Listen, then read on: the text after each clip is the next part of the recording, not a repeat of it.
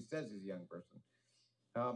And I think it's important. It relates to the question you just asked. So it said, would you please talk about the bonds between conservative America and Israel? I think perhaps my age limits my understanding.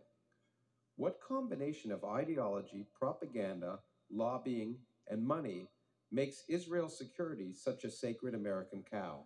A wonderful question, I think.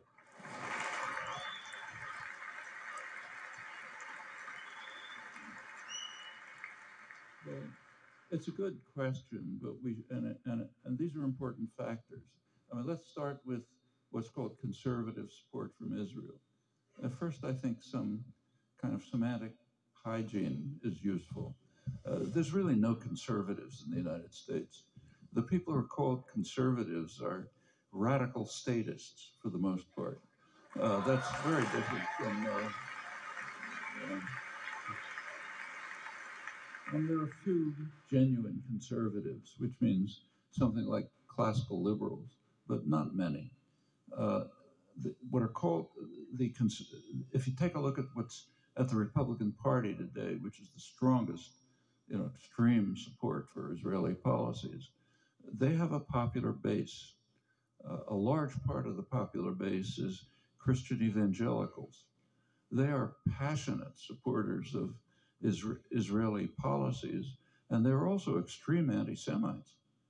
If you take a look at they don't say it, but take a look at the doctrines, like the dispensationalist doctrines. Yeah. They're looking forward to a battle in Armageddon, where everybody gets murdered and the saved souls rise to heaven. And what happens to the Jews?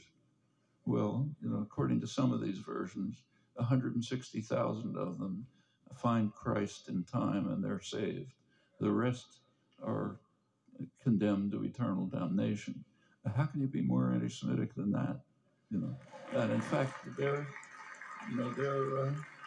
but their support for Israel is because partly, interpretation of the Bible, interpretation of the Book of Revelations, and so on and so forth, which leads them to strongly support Israeli crimes, to the extent that, Israel welcomes the support, but it also tries to control them. Like when they try to blow up the Temple Mount and so on, Israel doesn't think that's a good idea, so they block them. But why is the Republican Party, why does it have a popular base like that? That's part of its popular base. Another part of its popular base is people who are so terrified that they have to have a gun in their pocket when they go into Starbucks to get a cup of coffee. That's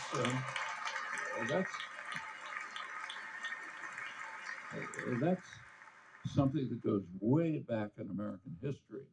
This has always been a very frightened country.